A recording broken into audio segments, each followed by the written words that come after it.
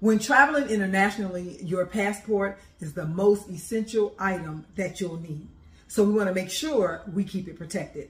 So we're going to review some ways to carry your passport safely. First, we have this waist belt. You want to keep your passport as close to you and as convenient to access as possible. So this is actually a running belt, but hey, it's doing double duty. This is the only thing that I would put in here. So we want to make sure that you keep it on your body. You can even put it under a jacket or blouse or something that you have on. This is it. So this is one way to protect your passport.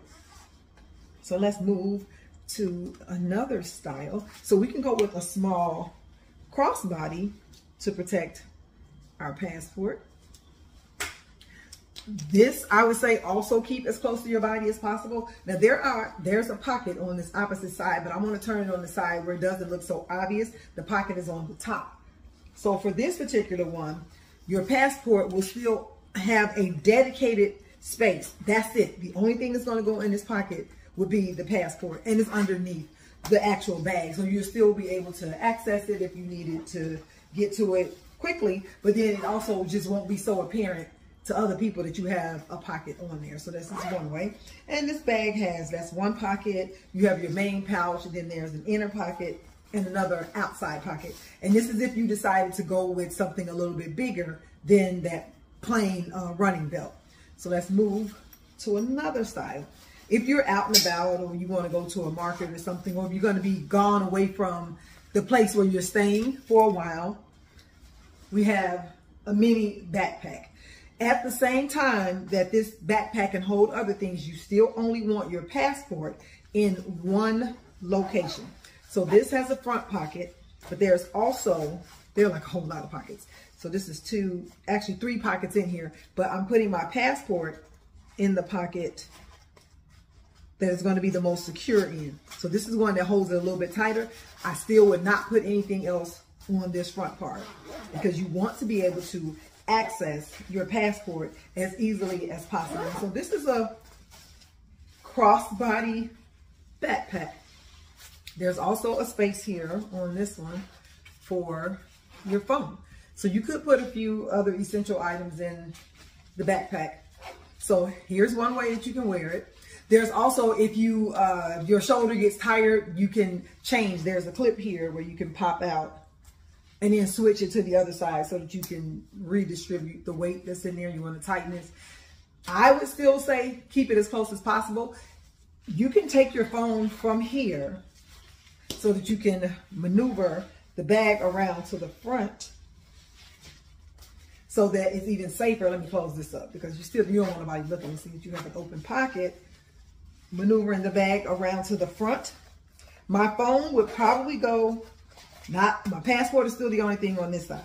My phone would probably just go on the inside so I can still access it, but keeping that passport safe, and it's the only thing that's going to be in that pocket, because you don't want to be digging and trying to pull stuff out. This one also has a mesh pocket on the side with some cords to secure a water bottle if you decide to take a water bottle with you.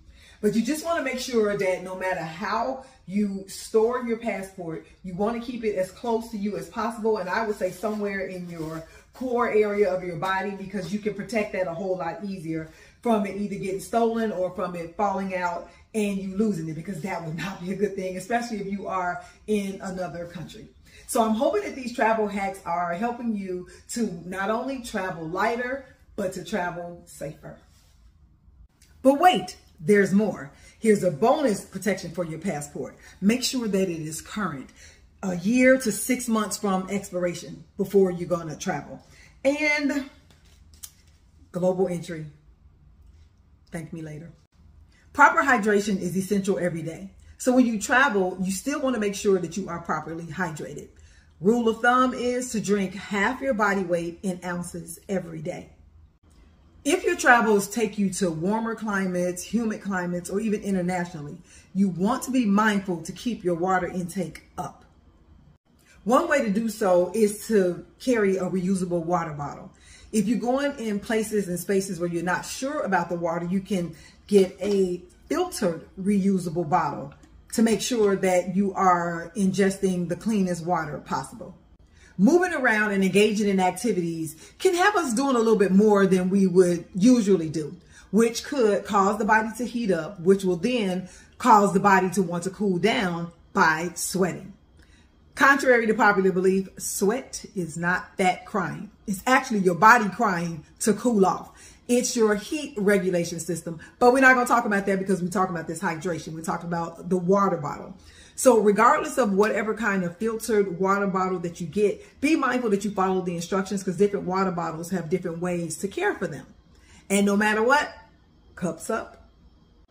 Another hack for traveling lighter is a compact power bank with the attached charger.